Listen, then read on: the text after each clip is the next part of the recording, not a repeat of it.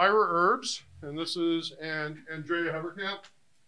And I am the Vice President of Political and Legislative Action at AFT-Oregon. And quite recently, we were fortunate enough to hire Andrea, and we'll let her talk about all the work that she does, but that could take the entire time we have here. So hopefully she'll just give you a small overview. Yeah, just to introduce myself, I was in CGE Local 6069 for about 5 years. Then I was an external organizer for a bit in Washington State. Now I'm back at AFT-Oregon, helping out with political organizing, and excited to talk about what it is. And my quick bio was that I was involved in politics in Los Angeles. I was a government teacher. I've been kind of a political wonk starting back in the Vietnam War days, when I realized that if you get enough people together and make enough noise, people will hear you. And it sort of informed my life since then. I was VP of Plaque at my local FFAP, and now I get to do the fun stuff here. So we would like to get into our presentation.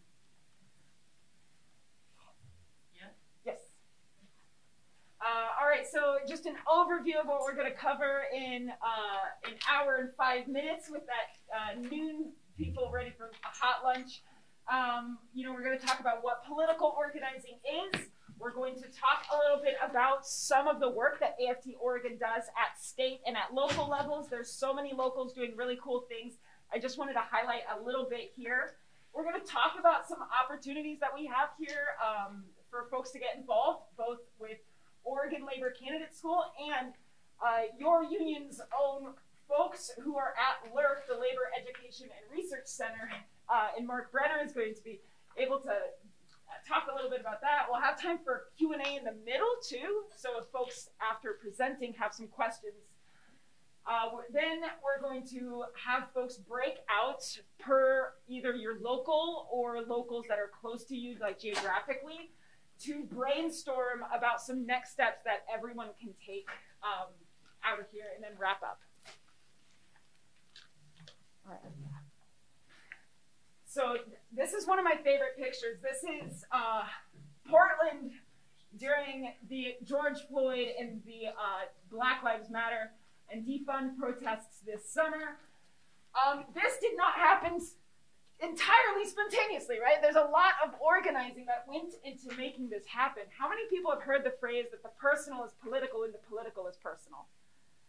Yeah. What is not in that sentence is organizing, because each of us as individual persons with our individual issues cannot necessarily create the change we need to see. That is why we are labor union members. That's why we are organizers, because we know that just persons themselves don't create change.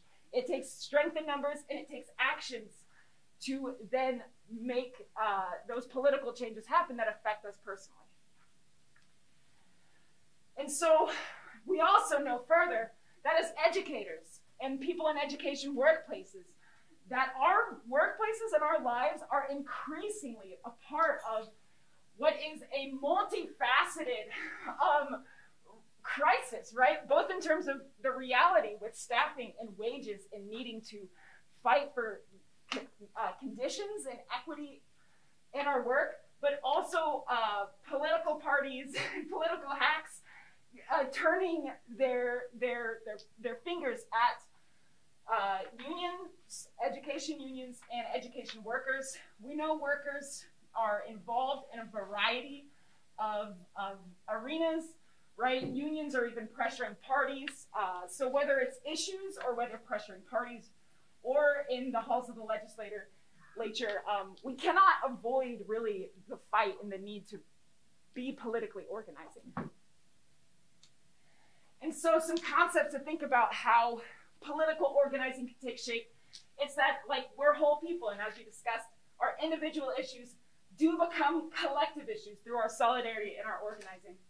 We organize everywhere we are in order to take power and make a better world, whether that's in our workplace, in our community, and in whatever you call political, right? Like, there's a lot of overlap between all of these. But in all of these, again, our real strength is in numbers and in our ability to take collective action. And what this organizing does, much like workplace organizing, gets people to take, you know, their anger, their frustration, and then channel it through action and building that worker power. Political organizing will move people to connect those personal experiences to political movements and political solutions that you either create yourself, find coalition with, or are working towards. And I'll be emailing some articles that delve deeper into some of these concepts if you find these kind of interesting. But right, what we're organizing for, especially as folks in labor, we know that we need power, right? And so shifting power towards the working class is often forms of political solutions and political movements, such as getting the right folks in office, or expanding voting rights, or adding people to boards of trustees who could vote and be members of our union, and creating policy feedback loops that address issues ahead or outside the bargaining table. You also have healthcare for all out there, right? Like that would then make healthcare not the pressing bargaining issue quite like it is now, thus freeing up our capacity and our ability to organize for more in the workplace.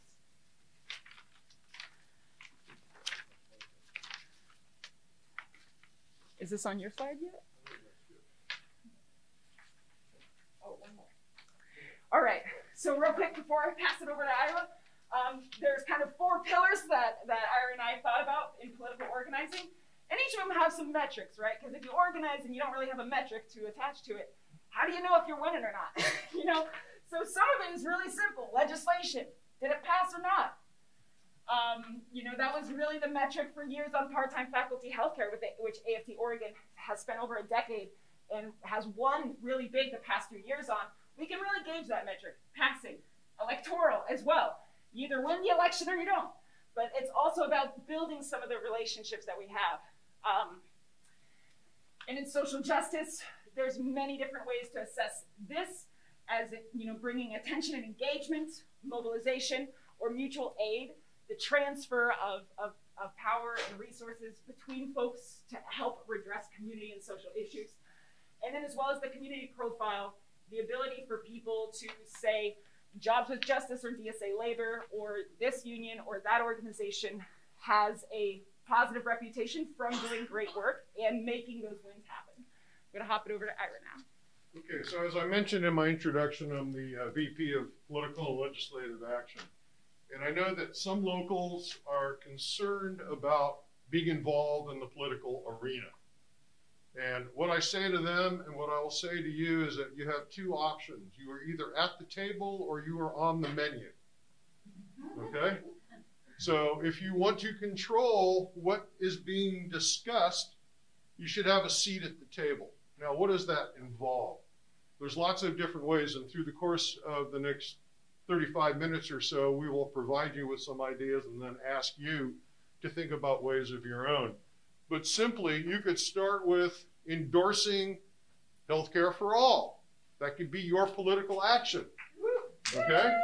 So it depends on your capacity. Some of you are small locals, okay? I get that. So it's easier to get together and discuss everything.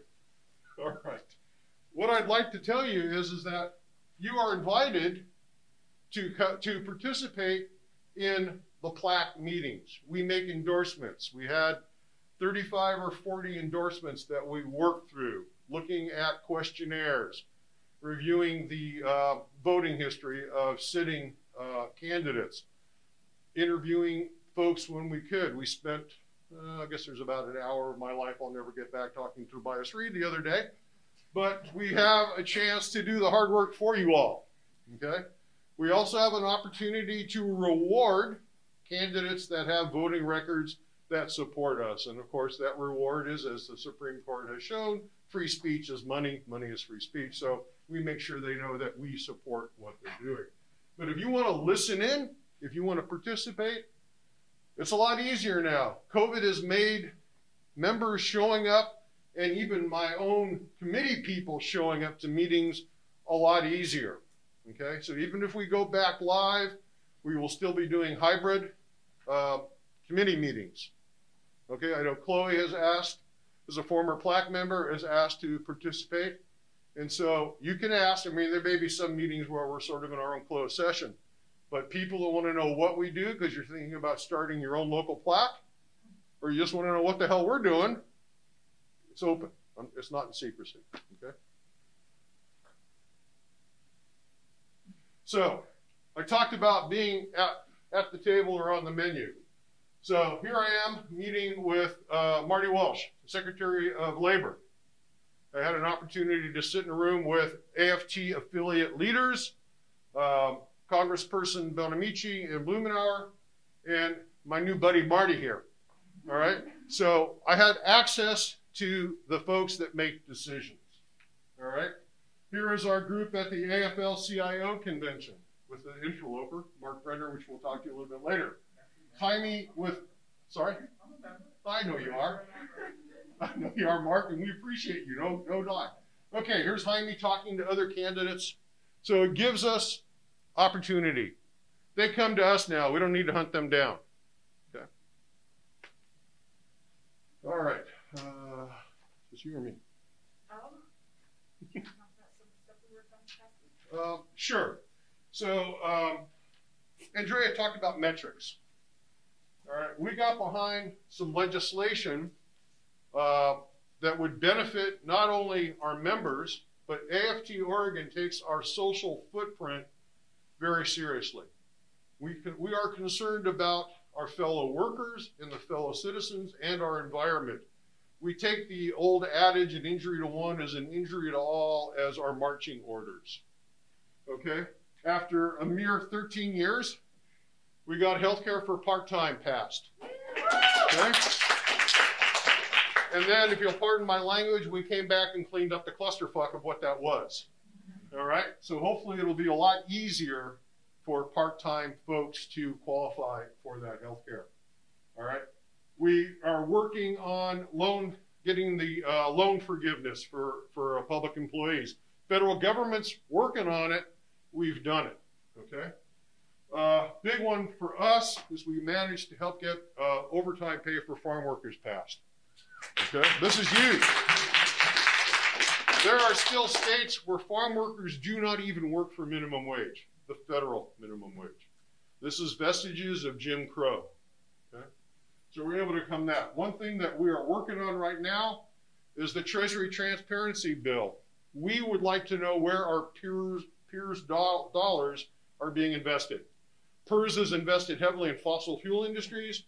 They're invested in money groups that are buying up property and making it difficult for folks to afford housing.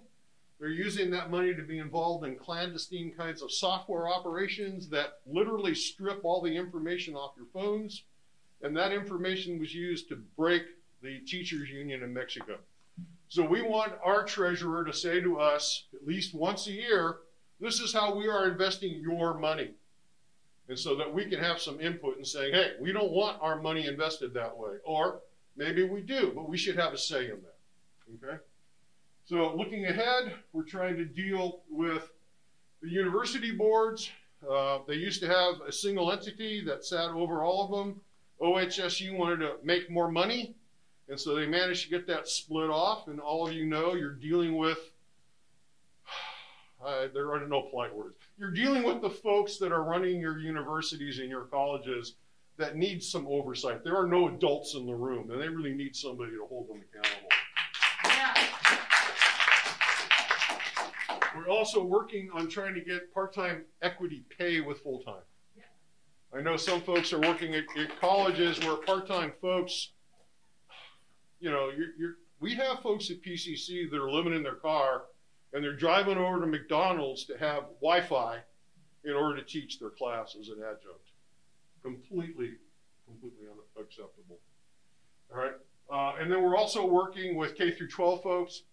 There are people in K through 12 and also other industries, but specifically in K through 12 that are working 3.9 hours because at 4 hours they get part-time health care. Okay. And they specifically, yeah, you have a job, 3.9 hours. You want it? So they're making less than $16 an hour, and they have no access to health care. So these are the kinds of things that we are fighting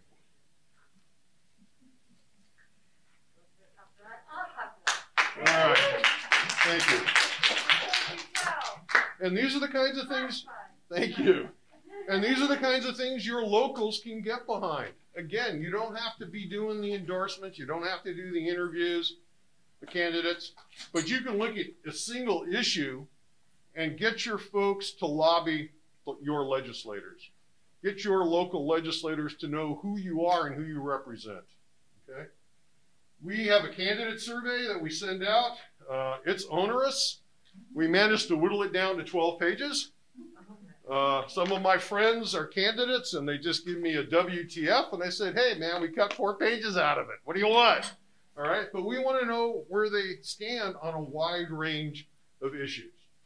Okay, we also, thanks to Andrea, have a more organized way of tracking when the questionnaires have gone out, when they've come back in, okay? It allows us to then follow up and say, hey, we need your questionnaire by X day because we're making our decision processes, okay? We have this exemplar for BOLI, Bureau of Labor and Industries. We're only one of 4 states where we get to elect our BOLI, and Andrea will talk a little bit more about how you can be involved with this in a few hours. Okay, next please. All right, this is another example of what AFT-Oregon has been working to accomplish. There are 3 other AFT affiliates in the state of Oregon. They are nationally affiliated, so they're not part of AFT-Oregon. But we have OFNHP, the nurses in Texas Kaiser, ONA, Oregon Nurses Association, OSCA, the support staff in our schools, and of course AFT-Oregon. This was the first time the 4 of us figured out how to play well together. Okay, and we organized a congressional candidate forum for congressional districts 4, 5, and 6. And we met and discussed our endorsements. Together we represent more than 56,000 working union members in the state of Oregon. We are a lot more powerful together. And we are in conversation on an almost monthly basis now, trying to figure out where we have commonality. We're going to be sending out questionnaires to our members, and then we're going to be looking at those answers and go, hey, we line up here, we line up here. We can work together to make sure that happens in the legislature. So this is unprecedented, and I have to give a shout out to Will, our wonderful communications man in the back, for this great graphic. Next, please. Just a little bit about Labor Commissioner, right? And we're going to talk about this a little bit more later, but next Saturday, if you are in the Portland area or not in the Portland area, even not, right, like we will help. Fuel costs should not be a burden, but we really have to knock on doors to make sure we get a labor commissioner elected. This is all part of like what we're working on as a state federation and in coalition with folks, because as Ira mentioned, we are one of only 4 states that elects the labor commissioner role. And there is some Kroger money, some hospital administrators money in their pack, real estate companies. I'm seeing the campaign financing on the other side of some of these candidates. There's a lot of people, a lot of our bosses in this room who would love for someone else to be elected labor commissioner. And AFL-CIO, our union, has gotten to meet with her. I've gotten to meet her a number of times because I'm out there every weekend for my own time knocking on doors, because if there's a candidate to rally behind, I'm telling you, as someone who's usually pretty disillusioned from the political process, right? I think the labor commissioner it's a wonky and a nerdy enough spot that if organized labor just like puts our back behind it, we can really keep it a pro-labor spot. So I'll have more information to you later about that, but that's just another thing we're working on in this primary that ballots are due soon. And I want to highlight some of the great work. How many folks from PCCFFAP are in here? Woo! Yeah, that's amazing. So many folks. You all are doing some great work, and you're building a lot of power. I mean, you could probably speak to it better than I can. But I just put up here some quick stuff that I've been seeing you all do, like independently, like endorsing in local elections and in county elections, signing on to the Recall Mark Schul campaign, which I know you also know a lot about as someone who's is in Clackamas County? Clackamas City. You know, your political chair has been organizing phone banking, postcard writing, setting up mailers, right, and put together a whole slide of folks that you've interviewed and had questionnaires, and getting out the vote. So, right, if your local wants to focus on local races, that is something that I think PCCFFAP is doing a lot of, that could be a cool template to learn from. Oh, yeah. You can go back one, Don. So this is, again, a lot of local work, but then your local can ask the state to co-endorse. All right, so we can then, so we have endorsed Lita Ford, Catherine McMullen, Sonia Fisher, I think Lynn Patterson, a couple of other folks that are up there. So that means that they can run the statewide logo on their ads, plus we also then make some kind of financial contribution to support their campaigns. All right? Want you to keep thinking in your mind, does my local have the capacity? You know, there are wonks among your membership. We don't walk alone. All right? I'm on the plaque at FFAP, my local. Okay? We have folks that are rank and file that participate because they actually love to be involved politically. Give them an opportunity to become active members. It's a great way to engage your members. Okay? Great. And then another shout out, you know, to some, and these are all just like the recent things. There's years of work folks have been doing, but PSUFA, as another example of what locals can do and what you all can work on, they worked like AAUP, the full-time faculty union was there, SEIU was there, student OSA was there, GEU was there as well. So 2 AFT-Oregon locals worked on the debt collective day of action. They brought out folks. Their state senator came and spoke about the importance of debt forgiveness. And this was coordinated nationally, right? So talking about not doing things alone. The next day, it was either the next day or the day later, by the end of the week, the can was kicked on student loan payments down the road. And that's a win, right? Like people are calling and people are organizing. And it's important to know when things, it's important to come together on issue campaigns and on legislation campaigns, even on the local level. Are also working on political education, which is something important locals can do too. There was a Labor and Lit event. I know Erica got to help lead at PSUFA, and their first book, Work Won't Love You Back. May event, tentatively Class Struggle Unionism by Joe Burns, but some ways that we can see our labor struggle and political struggle as inherently entwined. Let me jump in here too, please. Yeah. So another way to find out who amongst you are wonks is to invite your members to a book club. Okay? You have an investment in buying the books. That's true. Some of them are at the public library. Joe Burns' book is very well known. We have one of the authors of this very fine book in the room, and Mark will be talking in a little while. Secrets of a Successful Organizer. If you have an opportunity to go to any of these trainings, a lot of them are put on by Portland DSA, but they're also put on around the state. Well worth your time. You will not, those are hours well spent. Okay. Another really interesting book is Privatization of Everything. There's another book of a similar notion called Democracy in Chains. If you want to get an understanding of how the Koch brothers bought our government, and they did, you can follow the history following the end of FDR's time in office, where there was a concerted effort to create right-wing think tanks and give them some prestige. And so the media goes to them as if any of them know anything. Okay? So a Democracy in Chains and the Privatization of Everything are really good books. They're very accessible. And again, it's a great way to, if you say to your members, we're going to have a book club, please come participate. It's a great way to find them, folks. 100%. And if it's on Zoom, right? Like we could start to build and collaborate and have, if your local is putting on a political education book club or workshop, we could throw it in the newsletter and get even more people to show up, right? There are 17,000 folks that we could potentially start plugging into popular mass education online and mass popular education and training programs. And then next one. And then also just while I was scouring what the locals are up to, I see UA OSU doing, whether or not you realize it is political education, some really, really critical conversations happening around anti-racist activism and also on taxes and militarism.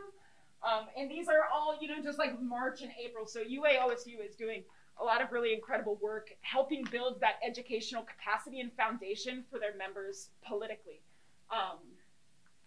And then you're going to talk about barriers next. So there's things you can do as an individual. This cap is my brand. All right. I walk the line of a lot of fellow unions in the area. And then I come and meet people from those unions and they go, oh, you're that education guy with the engineer hat, right? And so people then know who I am, and it gives me an opportunity to then speak with them after the fact. When the bakers were on strike, I had an hour. I got in my car, drove up there, walked the line with them for an hour. If you've ever been on strike, how many of you have ever been on strike line?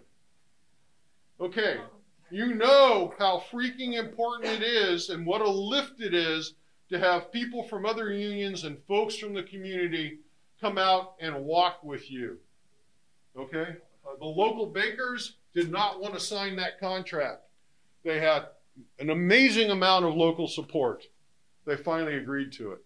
Okay, so that's another thing that you can do, or you can get a couple of your members and say, hey, I'm going to go up and support that action. There was a informational picket at Providence St. V. 800 people from the Metro Portland area showed up to support the nurses. And I will puff up my chest as a large statement that my son is an organizer and he organized that stuff. Did a heck of a job. So, barriers. On the next slide. I know that when I talk to locals, they keep thinking, man, you know, I can't do that. We have a lot of our members that don't want politics. Okay? I met with OHSU and their group. One of their professors finally came out and said that he's a libertarian. Like he was challenging me. And I said, hey, that's awesome. I love all the voices in the room. You guys need to decide locally where you're going to start. Where are your actions?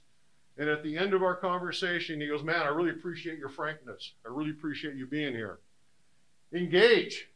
Make sure everyone feels that they have a place. Okay? So there's a lot of concern about that. There's a lot of concern about taking strong action, strong positions. I've spoken to presidents of other college unions, and they're like, man, you know, we don't really want to rock the boat. Hell, rock the boat. Okay? Navigating the political views of membership, as I said, engage them. Make sure they're invited. Just don't let them control the narrative. Okay? Fear of administration or community backlash. In a lot of cases, the community already don't like you. We have folks out in Eastern Oregon. They're viewed as the overpaid intellectuals in the community. Okay? Why not engage? If you start talking to people, it helps break down their preconceived, often erroneous opinions. It's really important to be out there. Where do you begin? Up to your local. I've already given you some ideas. Okay? Start thinking about where's your starting point. Where's the point where you can get out there? And again, it doesn't have to be a huge, giant, complex organization. All right? Will you get support from AFT-Oregon? Hell yeah. You want me to come talk to your group? I will be there, either on Zoom or in person. I've already helped folks at PSU and OSU start to develop a political action committee. All right? You don't have to invent the wheel. Andrea and I will be out there. Will can be there to video your actions so that there's a documentation. If you're doing anything, invite your local electeds to come participate. They want to be in the news, right? Yeah, and just like the potential that, real quick, like just yesterday, I got an email back from Speaker of the House Dan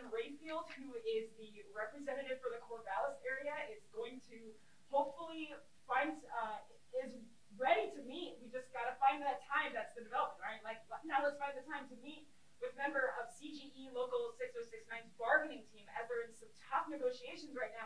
But that's a time to like get the Speaker of the House, who is right there in Corvallis, to hear your issues, and then make it an organizing ask. Will you say you support our bargaining team? Okay, did we go too long? Oregon State University is listening. They're trying to. Yeah. Okay. So we are there to support and add to that capacity. Yes, we already have a lot of documentation. We have a lot of ways of what we did wrong and what you can do right. Figure out what your capacity is. As I said, if it's a book club, that's where your starting point is. Hey, that's great. That's more political engagement than you had before you started that. If it's finding a candidate that is willing to participate and support you in your communities, you can do that. If it's healthcare for all, if it's supporting I-35, there's law. They're trying to get rid of that's a liquor store one? I'm a little confused here. Okay, so they want to, like in Washington, get rid of state-owned liquor stores. We have a lot of union workers that are involved in the warehousing and transportation of alcohol. A lot of mom and pop stores run these liquor stores. The big chains want to come in Washington. They thought, wow, greater access to booze, it'll be cheaper because it won't be taxed. Well, the state added a 25% excise tax. So the prices never went down. Okay. You're finding ways to involve your members is what this is about. So yeah, we talked a little bit about what your local can do. Get involved in social justice initiatives, steering committees, the political education, the right kind, we'll name them, the ruling class, like the dominant forces that have power over our lives, do a lot of political education for us. And us as a working class and as labor unions do not do political education that centers our material conditions and our workplaces. No one's going to do it for us. So the right kind, solidarity actions, rallies, strike funds, working in coalition with other groups is one just sample. Yeah. I think we're in a... Yes, good. So if you're wondering, well, how the hell do I learn to do any of this here stuff? Well, we have a couple of great opportunities. One of them is through the Labor Education and Research Center in Eugene and in Portland. If you're deciding that you want to find out what it's like to become a candidate, the Oregon Labor Candidate School is an amazing way to get those resources. I interview a lot of candidates and we say, what kind of training have you had? Well, I just thought I should take care of this one issue, and so I'm running for office, and their campaigns look like that. The folks that have more organization and more of an understanding of the greater picture of how to get elected have been through a training. Are we bringing Mark up? I'm going to bring Mark up now. Yeah. Mark. Sure. So Mark is the director of LERC? Co-director. Co-director. Okay. You should, never mind. And so he's gonna talk a little bit about how what they offer relates to the political process, but it's also got all kinds of great organization and other kinds of training. All right. So again, thank you both for having me. My name is Mark Brenner, AFT-3209, UAUO, faculty union at the University of Oregon. I work on the Portland campus. So for those of you who are in the Portland area, easy access to the training and education that LERC does. I wanted to start by asking a question. How many folks in the room have either knocked doors or phone banked for a candidate? Oh, wow, almost everybody. So let me call on you. How did you get involved in that? Maybe through our union, I think. Okay, and did you just see a flyer? Did you get an email? Email probably. Okay, what about over here? Someone in this row. Yeah. I actually organized a lot of them. Southern Oregon, so we did it through our union usually. Okay. Get people out to candidates, yeah. Okay, and somebody else who raised your hand, do you remember what it felt like that first door that you knocked on? Anybody willing to share what it was like the very first time you went out? Chloe.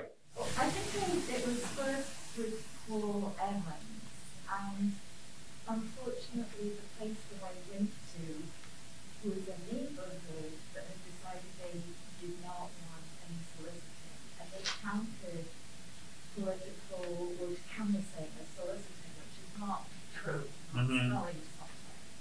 But I was kind of terrified because I had this kind of rather unpleasant response.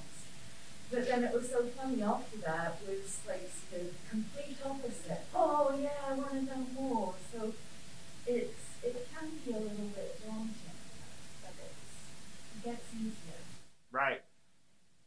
The reason I ask both how many folks have done this and what your experience was like is because for most of us who've ever done anything through our union, the first time we did it, we both were a little unclear. Okay, how's this going to go? What's this going to look like? And probably also a little bit intimidated and afraid. I don't know if I'm going to be any good at this. You know, what am I going to say when that person opens the door? God, please don't let them open the door. I'll just leave the little flyer here. You know, everybody's been there, right? Oh, hell yeah. So the reason I want to bring that up is because just like when it comes to talking to a new employee about why the union matters, or talking to your coworkers about why we're going to need to turn out for the school board meeting or the board of trustees meeting if we're in a tough contract negotiation, why people need to show up at bargaining to help us actually make sure that we can move management and win a stronger contract. Changing the balance of power in the political arena is an organizing project. I come from a school that believes that there's really two kinds of power. There's organized money and there's organized people, right? And which one, let me let you guess, are we trying to mobilize, right? But our power is only potential power if we're not organized. And so at the Labor Center, one of the things that we really want to try and do is to help you and your locals figure out how to maximize the power of organized people in the political arena. The second thing that I really wanted to leave you with about the work that we do at the Labor Center, and I'll give you a couple of examples of some of the concrete things that we can help your local do, is that we also come from a school of thought that political organizing is not something that you do every 2 years or every 4 years. This is something that is integrally involved in your day-to-day union organizing and can really expand your capacity, not just to change laws and legislation or move a ballot measure, but also to change the balance of forces at your bargaining table in your day-to-day actions. How many folks have done what Andrea was just talking about, bringing a politician to your bargaining or having them weigh in on a contract negotiation? Anybody done that? Yeah, it actually shifts the balance of forces. I worked with a union in California once where they would regularly bring legislators to the work site. These were cafeteria workers at the University of California. You cannot imagine how freaked out the supervisor in the student union cafeteria at the University of California, Berkeley is when the state rep or House of Representatives member walks into the cafeteria back behind the counter and starts talking to people how's it going at your job? It looks like you guys are a little busy there, a little short-staffed. They're not going to tell them to go away. They're definitely not going to get up in their business. It changes the balance, and needless to say, you will get some high-level people down on the shop floor right away. It's being whoa, what's going on here? So political organizing is a way to expand our capacity to really build on the power of organized people that we have in the workplace and build our leverage at the work site. Ultimately, all of it comes back to the basics of organizing, right? Inspiring your coworkers to take action, bringing people together, building the unity around a plan that is needed to win. And so at LERC, that is what we really focus on, how to help you develop those skills individually, how to help develop those skills among your membership, whether it's about the nuts and bolts of political organizing on electoral campaigns. We're running a whole track at this year's summer school around campaign organizing and working on electoral campaigns for candidates. There's a flyer in your bag. And I've got extras, so I'll pass them around when I'm done talking. Whether you're organizing around issue campaigns and ballot measures, just some of the real basics of how to have an organizing conversation with your coworkers about why politics matter. We were running a class on that. Public speaking, the actual sort of making the case, how to build alliances with your community, potential existing or potential community allies.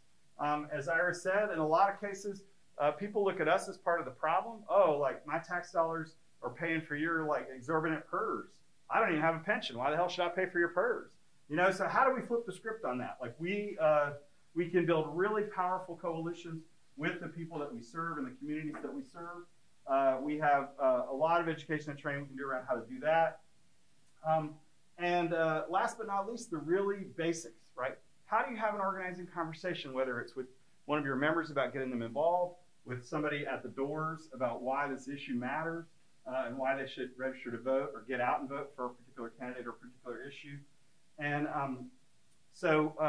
it all comes back to sort of the secrets of successful organizing, as Ira said. And I really, I encourage you, we're back in person, just like spring training at the summer school for LERC. I'll pass these out, so you got them at hand. Not worthwhile. I attended a couple of years ago down at the Yale. Definitely a worthwhile experience. Which is why I had Mark come in. Take some more, bring them to your locals. Is it great way to take this training and then get the 102 at all of those great events? And in addition to summer school, I will say, if you ever have an interest in bringing any of these trainings, obviously we have a lot of resources through AFT-Oregon, but we're also a sister resource that you should feel free to tap. Happy to come to any of your locals and do this kind of organizing training. So think of it, if you're running for office, labor candidate school. If you want to run for office or you're thinking about becoming a candidate for office, the labor candidate school is where you go. If you're thinking about how to build political organizing capacity inside your local, AFT-Oregon and LERC are where you go. So thank you for a little bit of time to do some PSAs, and I'll turn it back over to you.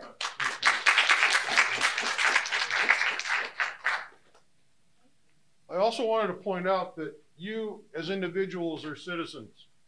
And so if your plaque doesn't endorse a candidate that you think should have been the person they endorsed, vote for them.